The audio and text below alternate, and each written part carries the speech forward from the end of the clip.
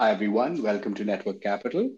Today, we are here with the co-chairs of the Wharton India Economic Forum, Divya, Rishabh, and Gaurav. The three of them are students at Wharton who've come together with their classmates to put together a very interesting India-focused summit. When I was at Wharton, I also helped out with marketing for the forum. So it's interesting that all of us are coming together to have this conversation. But 2020 is a really exciting year. So much has happened. The whole business model of conferences, the whole MBA experience, all of it has changed. So we're going to hear from the three co-chairs. I'm going to ask them a bunch of questions about their MBA experience, their backgrounds, of course, but we'll try and understand what does an online conference, student-run conference really look like? Why should this exist? What are some things that they don't know? What are the unknown unknowns, etc.? So without further ado, let's dive in. So welcome, Divya, Rishabh, Gaurav. Tell us a bit about yourselves. We would love to know. Let's start with you, Divya. Sure, I can go first. I came into Wharton after a few years of working in both government and consulting, but I started out as an undergraduate from Yale. I majored in biology and also hold a certificate in public health.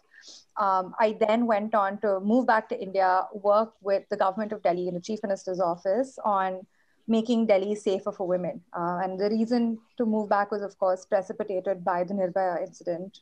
So I then worked with the police, with the judiciary, etc., on this objective.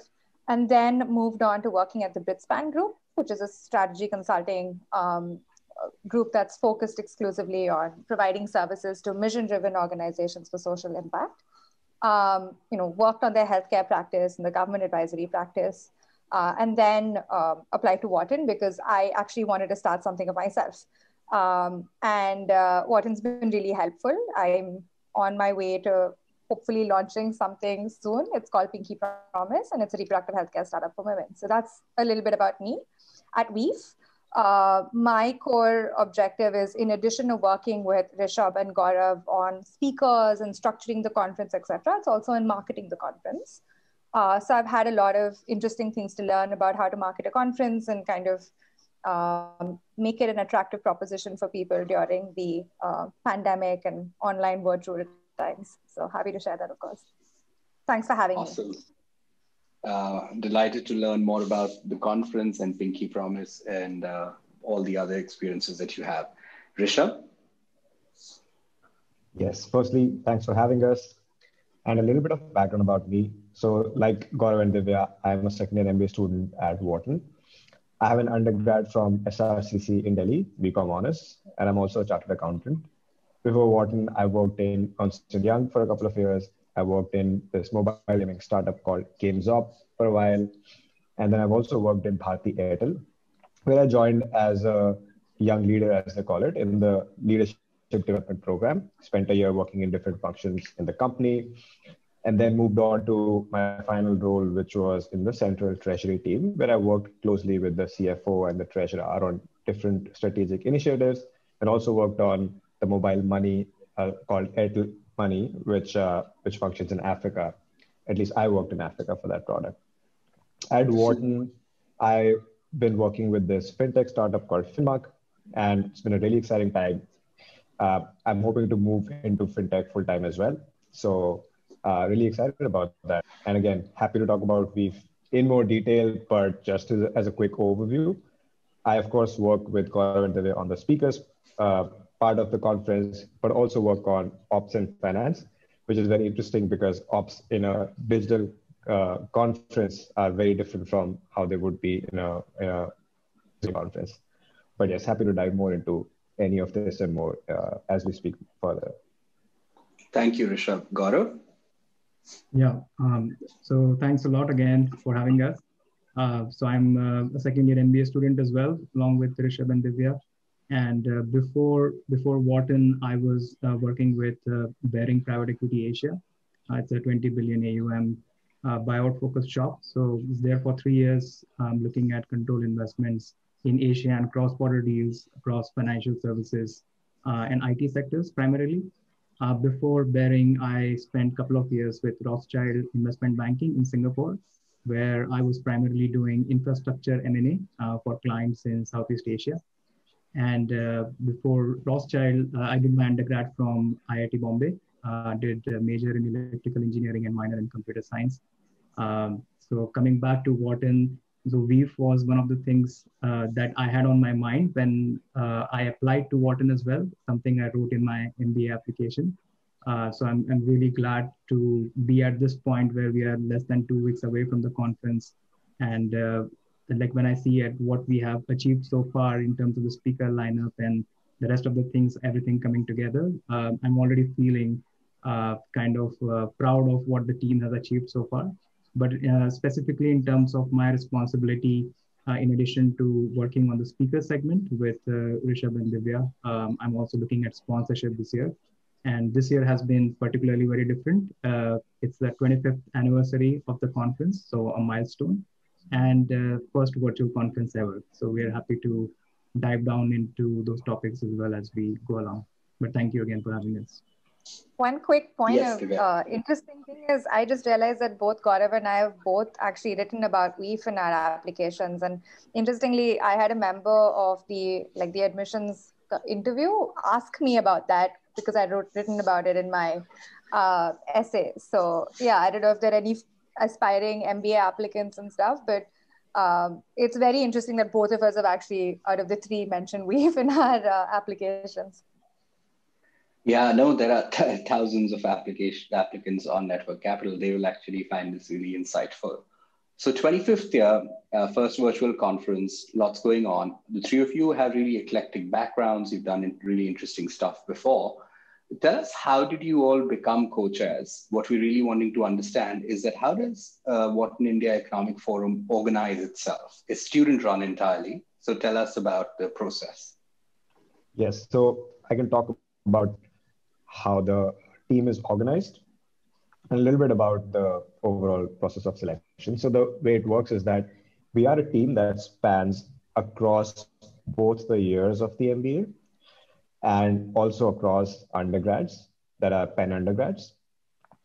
And it's an entirely student-run conference. So everybody on the team is a student. Currently, we are 5 co-chairs, 3 of us, of course, and 2 other co-chairs, Devika Mittal and Anuj Rikam, who are specifically working on the startup challenge side of things for WIEF. And under us, we've divided ourselves into different teams. Ops and Finance is one, speakers, which is a cross-functional team. And then there's sponsorship, which Gaurav is heading, one that Divya is heading, and of course, startup challenge. Like I said, Devika and Anuj are heading. And under everybody, there's a whole team of undergrads and first-year Wharton MBA students. And in terms of the selection process, the way it works is that the co-chairs who are going out, the outgoing co-chairs, they select the incoming co-chairs for the next year. And the selection process involves filling out a detailed application, much like you would for actually an MBA program, and then going through an interview process with all of them, demonstrating that you have an interest in WIEF, and also demonstrating how you will bring your past experience to actually make WIEF successful. Gaurav, Divya, feel free to add if there's anything you want to add to that. Yeah, that sums it up very nicely. Just one additional point is that while we have tried to organize ourselves into different teams, but we all remain very fluid in the sense of just helping across the functions as and when the work is required. For example, as we are getting closer to the conference, marketing is one of the things that is at the top of our minds. But throughout the process, it's like one whole team, and the objective of that whole team is to ultimately deliver a very successful conference. Super. How did all of you decide the theme of the conference? And when you applied, I'm sure that you didn't figure out coronavirus was going to strike with full fury. Tell us more about the process of selection of the theme and the various rounds of pivoting that was required to pull this off. I think when we started thinking about the theme was the first thing we obviously had to decide on as a group of chairs, because that would then pave way for the kind of panels we'd have, the kind of people we'd call, etc. And that was when coronavirus had just hit us. Wharton had just gone virtual, and the guidelines were not yet set, right, in terms of, number one, like how long are we going to be in this state of suspended animation? What's going to happen from just a programming point of view, but also what's happening to the economy? Because Wharton India Economic Forum doesn't just focus on specific industries. It actually focuses on providing a broad outlook associated with India and bringing in so many leaders and representatives together to weave a narrative. So I think we realized that we really have to keep it current, and we have to keep it focused on things that we believe India would have to think about and be very deliberate about as it attempts to overcome the economic, social ramifications of a pandemic of this sort. So is there going to be a COVID recession in India, for example, is something we talked about. We talked about how we can fortify our manufacturing base, how the government can continue to implement its vision for how it sees economic growth in India happening despite this pandemic situation that's been thrown upon it. And what are our roles as representatives of businesses to kind of support that vision or be a part of that vision? So I think with all of these thoughts together, we deliberated back and forth and went on for, I think, a few meetings, and our meetings lasted for like many hours. We then thought, India, self-reliant, resilient, and reignited. This would actually be our theme because it accurately portrays, number one, the challenges that India faces right now, but also helps us understand the kind of growth trajectory that we need to carve out for ourselves that helps us reach a path of resurgence, as opposed to something that, unfortunately, for example, as opposed to a negative outcome. So yeah, and Gaurav and Rishabh, feel free to add, but we went through quite a deliberate process. Yeah, I mean, as Rishabh and Gaurav answer, I think our listeners would really want to understand the self-reliant aspect of it, because that would be a tricky terrain, right? Atmanirbhar Bharat is something that is being spoken about much, but can you really solve for a pandemic being Atmanirbhar or self-reliant? That's an interesting question. It's a question that requires debate. And I think that's the kind of question that WIEF attempts to explore as well. So tell us more about that aspect of it, Gaurav, Divya, and Rishabh. Yeah, I can take a stab at that, and Rishabh and Divya, please add. So, Utkarsh, what you said pretty much answers it, in the sense WIEF, Wharton India Economic Forum, is a student-run conference, and it's a platform to promote debate on topics that are relevant to India. And while we have it as part of our theme, the idea is that we understand there are two sets of views on it. One supporting the self-reliance and Atmanirbhar Bharat, then other being more careful and thinking about what could go wrong down that route. And precisely that is our objective as organizers of the conference. And you will see that across our panels and the different speakers and fireside chats that we have, that through questions and audiences Q&A, and the moderators would bring up this topic across different sectors and industries to see whether that vision makes sense and what would take for that vision for the country to see through that vision, or what are the pitfalls of going down that route. And because we're like completely apolitical, I think that we have the luxury of calling in people who will be able to give us some more guidance on what this vision actually means for India, right? So we have Nitin Gadkari, for example, who would be speaking about this topic, who has spoken about this previously. But then right now, there are a lot more questions that emerge every single day as we look at MSMEs and self-reliance for MSMEs, for example, which are a large driver of employment in India. We also have transportation and infrastructure, which is a huge barometer of our economic development. Similarly, we have the former finance minister, P. Chidambaram, who will also be speaking at WIEF. And we also have heads of companies like Facebook, or we have General Atlantic, we have startups represented like Meesho and Snapdeal. So you have so many different points of view from the ground up all the way to that bird's eye view level, where we'll actually be able to decompose and break it down. Does self-reliant actually means insular, or does it mean putting us on a sui generis path of development? We're not so sure about that. We don't know what that means right now. So it'll be really interesting for us to understand everyone's points of view. Yeah, 100%. And how about the speaker selection? What's the process of figuring out who to invite, how to invite? What's the hustle involved? Give us a flavor into the boiler room. Yeah, I mean, we spent endless hours also on this. This planning involved so much, effort on our part, which we were really enjoying while we were putting it in. So obviously, once we finalized our themes, we made a list of different topics that each of us were personally interested in, and which we felt that were being the hotly debated topics around the country. And based on that, and based on pooling all of our interests together and seeing which ones all of us as a team feel very passionate about, while still ensuring that they stay relevant to the economy and the country, we then came up with a list of 3 panels that we have currently on at the conference. So the first panel is Tech for Bharat, which is how to ensure that 1.3 billion Indians are enabled through technology and not just people living in, say, the metros. The second is a panel on pharma. And that, of course, like you mentioned, was one of the COVID-specific panels we thought was very relevant to have, as given all the challenges that COVID has thrown and given how important it is to move on from this for the world. India does play a very important part there, being a significant cog in the global supply chain.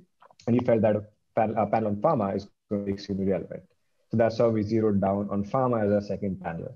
And third panel is how to make India a global sporting powerhouse.